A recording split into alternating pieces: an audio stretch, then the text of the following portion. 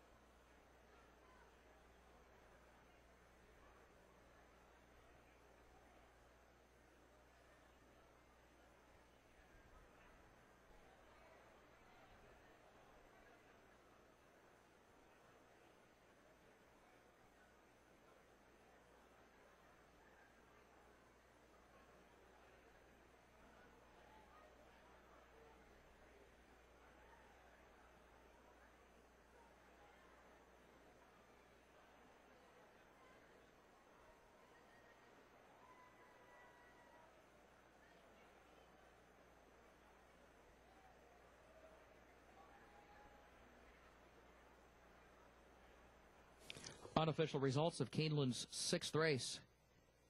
2, Applauding was first. 7, Sacristy was second. 4, Indian Miss third. And 6, Summer Trimmer was fourth. 2-7-4-6 unofficial.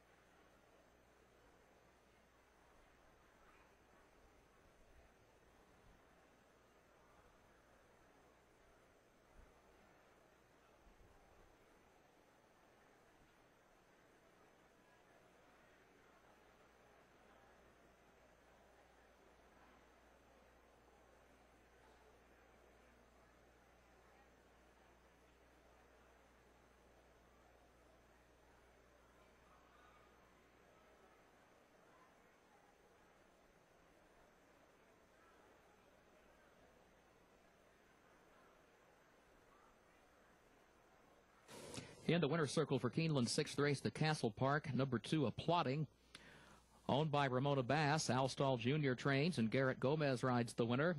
Applauding is a 2-year-old filly by Congrats, bred in Florida by Bryland Farm Incorporated. The time, 1 minute, 7 7/76 seconds, establishes a new track record at Keeneland for 6 furlongs.